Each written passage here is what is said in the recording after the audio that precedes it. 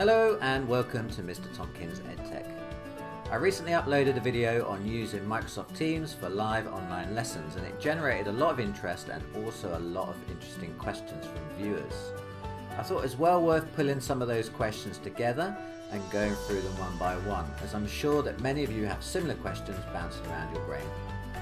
So this video is using Microsoft Teams for online lessons Q&A. If you had questions, keep watching, the answers are coming. At the end of the video, I'll also be sharing some up and coming updates to Microsoft Teams, some very interesting new tools coming along, so if you're interested in those, make sure you stay until the end to hear about them. Okay, let's get cracking. So first question, lots of you are asking if you could have the resources from the demo lesson I showed, the PowerPoint and the Microsoft Forms that I used as a survey. Of course you can, share it is caring. I'll put a link in the description below this video, and you'll also find a link below the original video. So that one's done. VK989 asks, do you have an option to not have the camera on as a student? Is it mandatory to have it on? And Rahul MG23 asks, can we as teachers have options to turn the video off for our audience? Yes. For you shy types, it is totally fine. Everyone has control over their own camera. You can't force anybody to turn their camera on, and you're in charge of turning your own camera on and off. So if you don't want to show yourself, you can turn your camera off. If you do want to show yourself, you can turn your camera on. I find that a lot of students are quite shy about turning their cameras on. I do think that presenting online is, you know, it's a new skill, isn't it, that students are going to have, certainly over the next 6 months. So if you can gently encourage and persuade them to turn on their camera just for a little bit each session perhaps, I think that's a good idea. So not mandatory, not obligatory, but desirable, and I think that people should be encouraged to do it. Talkative Onion asks, it is possible to join the class with a mobile, right? Yeah, right. You can join with any device. Microsoft Teams, there are clients that run on iPads, iPhones, Android phones and tablets, or Mac devices, and also PCs. So whatever electronic device you have at home, as long as it's smart, it can probably run it. There are a few differences in the feature set available on each device. I think the best feature set is on PCs. You get interesting things like instant captions and stuff like that you don't get on any of the other platforms, but you can participate with any device. Yolani Bakwadano asks, how many people are allowed to be in a video conference? And Mohammed Giats Ristiana asks something similar, how many students can join the live session? Now, I believe the maximum number is 250, which is loads. If you've got a class bigger than that, I don't know what you're teaching. I found all this information in this useful document online. I will link to it below, so it's got all the data about how many people you can have a group and how many groups you can have in a tenancy. All sorts of interesting numerical facts. Alison Diorciadi, I'm probably pronouncing that terribly, asks, how do we get the screen to record? I would like to record my lesson in case some students can't make them. Really easy. Once you start the lesson, you just click on the 3 epsilons on the toolbar and then tap on start recording. Everything else after there is done automatically. The video will be captured, uploaded to stream, and you'll get a handy link plonked into your group post that links straight to the video. Tim Sproul asks, the legal ramifications of video conferencing in minors' bedrooms could be a bit of an issue. Yeah, interesting question. I do think that's why you probably do want to turn the recording session on. If you recorded your session, then you've got some very clear evidence of what happened during the session. So I do recommend that you do turn it on, just as a safeguarding thing. Just the same way as if you're in a classroom, you would, you maybe leave the door open if you were alone with one student. Leon K. Heng Neo asks, can the teacher just chat with one student in the team without other members to listen to the conversation? You can't have like little mini conversations within the meeting that are private.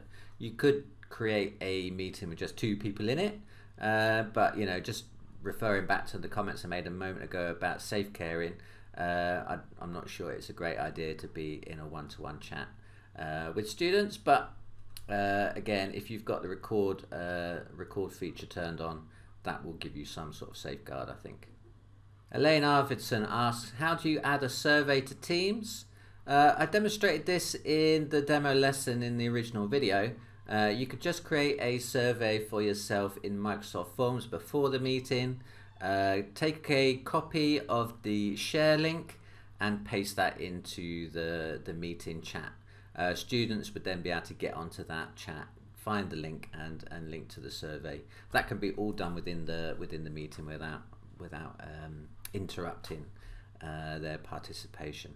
Jude Actor wants to know if it's possible to have the chat box open while sharing PowerPoint files with students on Microsoft Teams.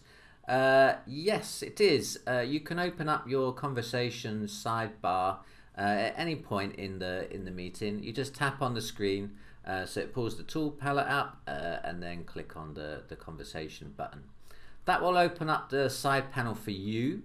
Your side panel does not show up in your students' view though. They'll just see your feed. If they want to see what's in the chat box, they will have to open up their own chat box to have a look.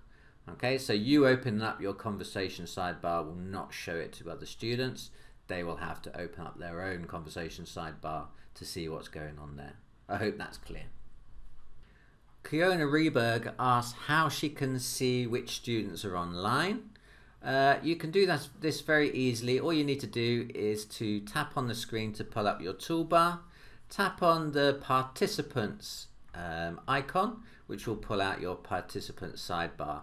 Everyone in the meeting will be listed under there. You'll see who's attending and who's invited but not attending. You'll get a full list. Chris Fisher would like to know if there's a mute audience button like there is in Zoom. No, there's not. Well, I haven't found one anyway. I haven't found a mute all button. You can pull out the participant side panel like I was just describing earlier, and you can go to each student and mute individual students, but I don't think there is a mute all button, unfortunately. Perhaps it's something that Microsoft will add at a later date. Then S. Memi asks, can you mute pupils, which you've asked about, or block them from commenting? You can block students from commenting, but the chat box that pops out is your conversation thread from your team. So in order to block them from that, you will need to go into your team management and mute them there. It's quite easy to do. You just pull up the list and then tick in a little box, and that's them silenced. I've used that before if students are misusing the team thread and writing things in there that they shouldn't. They get barred for a day or two. Skywatcher asks, can you see the student screens instead of them or their alias? And John Powell asks, would it be possible in an online lesson to have one of the students do a presentation to the rest of the group? So these are very similar questions. Yes, it is. What you need to do first though is go to the participant side panel, like I've shown in the last two questions. Find the students that you want to be able to present, tap on the 3 epsilons at the end of their name, and then you need to make them a presenter.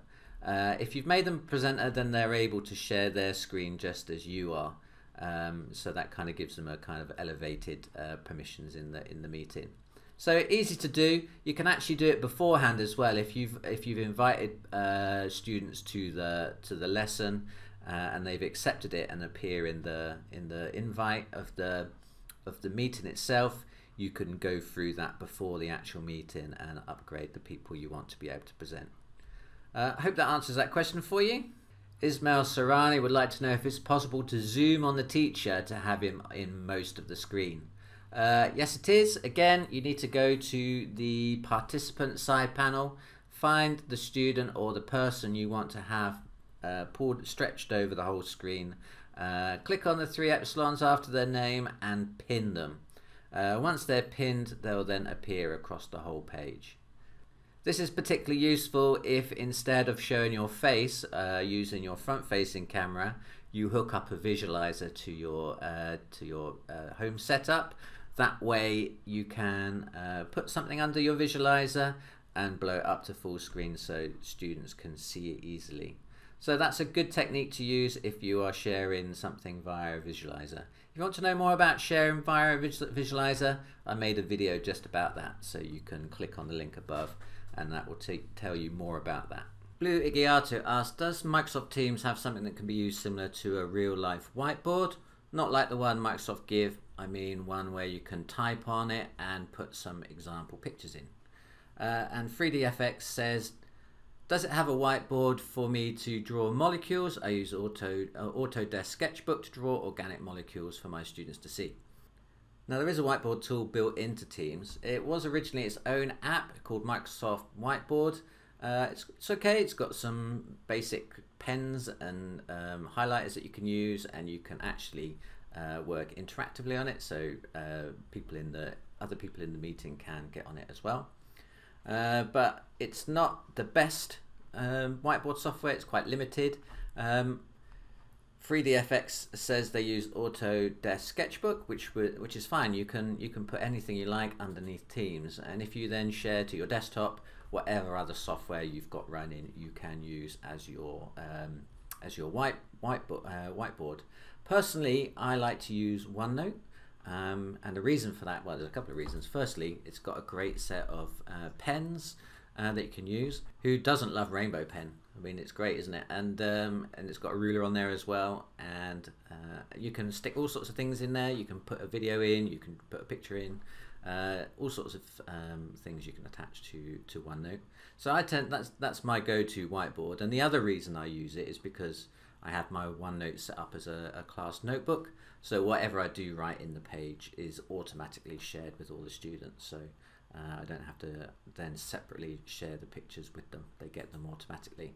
So I highly recommend OneNote. I use it as my whiteboard in all of my classes when I'm projecting on the board at the front, and I also use it when I'm working with Teams. Finally, insert username here says, I hope my teachers do not find this.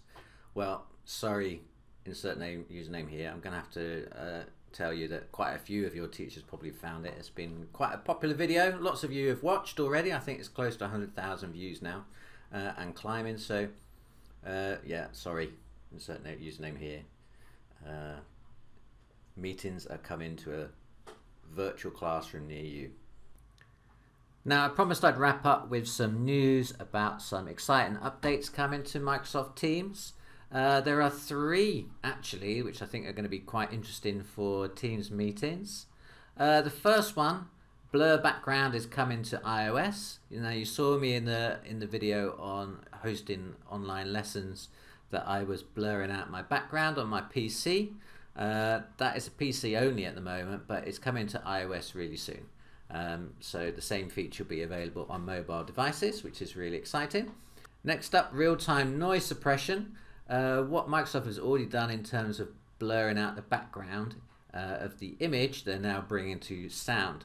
Real-time noise suppression uses AI to kind of suppress any kind of annoying background sounds, so like crashing and clashing and people eating crisps and all those sort of things.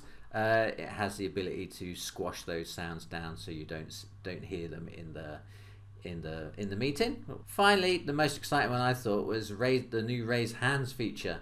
A little thing, but it's another way for students to grab your attention and just to indicate that they want to ask a question. Rather than writing a message to you in chat or coming onto the microphone to speak to you, a student can just press a key and that will display a little yellow hands up feature underneath their icon or their picture, and then you as a teacher will know that that student has something to say, so that you can invite them into your lesson to come onto microphone to ask that question. So that's all we got time for today. I hope you enjoyed this video. If you did, please do give it a like and consider subscribing to my channel. It really helps me out, and I'll be able to bring you more interesting videos like this.